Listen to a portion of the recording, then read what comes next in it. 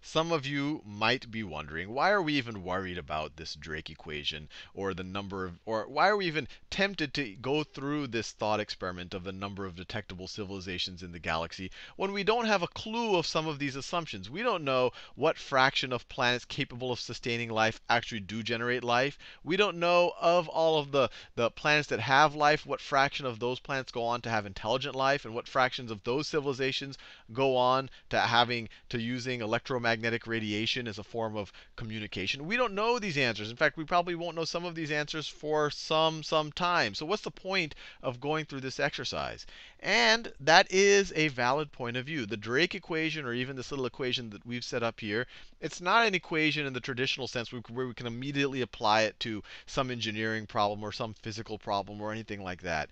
I view it more as a bit of a thought experiment. And what's interesting about it is it kind of can structure our thought around the problem. And I think that's where it has the most value. We'll probably not get a solid number on this anytime soon, but it does lead us to thinking about these interesting problems of what does it mean, or what do we think has to happen for a planet to start getting life, even if it has all the right ingredients? And then what does it mean for things to eventually get to the point that you have intelligent life? And in all fairness to this, is that probably 200 years ago, there would have been no way to even have a decent estimate of the number of stars in the galaxy. Now we're starting to do an okay job on that.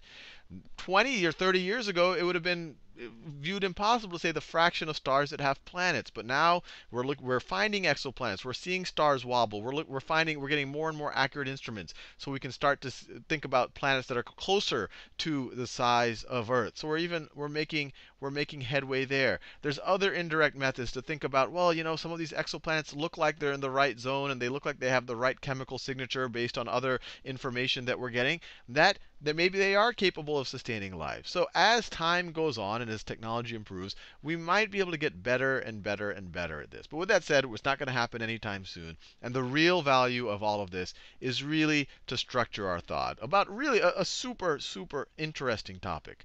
Now, the other thing I want to talk about is a slight clarification of what I talked about in the last video. In the last video for this L, I said it's the civilization's lifespan. But what's actually relevant is the lifespan of the civilization while it is detectable. So detectable. So it doesn't matter if the civilization is around 100,000 years, but it's not releasing any type of thing that we can detect. That's not what we care about. We care about the 5,000 years, or the 10,000 years, or the 100,000 years, when they are actually using some type of communications, or some type of electromagnetic radiation that we can eventually detect once those things reach us. Now, the other thing I want to make it clear is we're talking about the number of detectable civilizations in the galaxy right now. And I'll write now in quotation marks.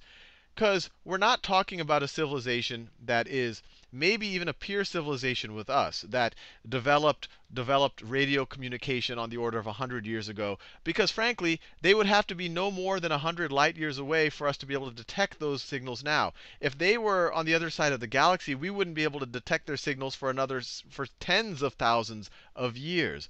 So when I talk about now, I'm saying that the signals are getting to us. Signals received. The signals are being received right now. So you could have a civilization that developed radio 70,000 years ago, but they're 70,000 light years away, and maybe they collapsed 10,000 years later, but we're just receiving their first radio signal. So that would be a civilization that I would count in this equation we're setting up. And so just to make sure we understand it, and then we can play with some numbers, let's remind ourselves. This is the number of stars, our estimate of the number of stars in the galaxy. You multiply by this, you now know the number of stars in the galaxy that have planets. You multiply by this n sub p, the average number of planets capable of sustaining life, and these first three terms will give you the average number of planets in the galaxy, or I should say the total number of planets in the galaxy that have been capable of sustaining life at some point in their history. Multiply it by this.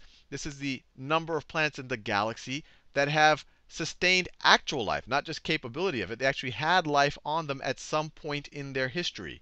multiply it by this. This is the fraction that have developed intelligent life on these planets. The number of planets with intelligent life at some point in their history. Multiply it by this fraction.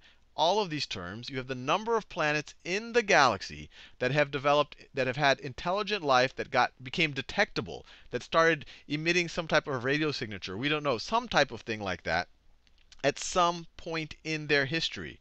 So over here, all of these first 6 terms tell us the number of detectable civilizations that occurred at some point in the history of the stars, the solar systems, the planets that are out there right now. But we care about the ones that are detectable now. We don't care about the ones that came and went and their radio signature went past us while we were, still living in caves or we were hunter-gatherers. We care about the ones that their radio signatures are receiving us now.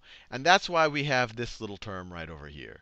So this is the civilization of, or I guess you could say this is the length of the detectable civilization. So while they were actually releasing a radio signature, divided by the life of that planet or that solar system or that star. So for any given star or planet that meets all of these criterion, what's the probability that it's releasing its, so it's at some point in the history, there was a detectable civilization or more that was releasing some type of a radio signature. But what's the probability that it's doing it right now? And so that's the detectable lifespan of that civilization divided by the life of that solar system or of that planet. Because frankly, the star and the solar system and the planet, they're all going to essentially have, give or take, a few hundreds of thousands of years or even a few millions of years, because we're thinking in the billions here. They're going to have roughly the same lifespan. And so if you have, if let's say, let's give, and just to make this a little bit more tangible, let's say that the sun has a lifespan, and let's say that with the Earth in our solar system has a lifespan of approximately 10 billion years. 10 billion years. And let's say that us as humans, let me be pretty optimistic about it. Let's say that we are detectable as a civilization for 1 million years. So, we have, our best days are ahead of us. So we are detectable for 1 million years. So this term right over here will be 1 million over 10 billion. So this will be 1 over 10,000. So even though we might be around sending out detectable signals for 1 million years, the odds relative to the entire span of the history of our, and I'm making some simplifying assumptions here, but relative to the entire span of the history of our planet and our sun, if someone is just randomly sampling our solar system at a random time in its history, in a random part of this 10 billion years, there's only a 1 in 10,000 chance that they'll be sampling us at a time that we are releasing signals, assuming that there weren't any other civilizations on Mars or Venus or whatever else, or that there weren't any other civilizations on Earth hundreds of thousands of years ago that were doing this. They'll definitely only have a 1 in 10,000 chance of detecting us, assuming that they're sampling.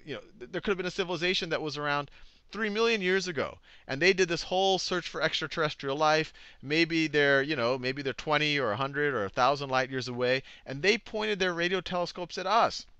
But 1 million or 2 million years ago, they would have pointed at the direction of our sun, and they would have not gotten any radio signals. And they're like, man, when is extraterrestrial life going to show up? Even though the sun and Earth does eventually develop us, they weren't able to observe us because when they sampled was outside of that 1 in 10,000 window.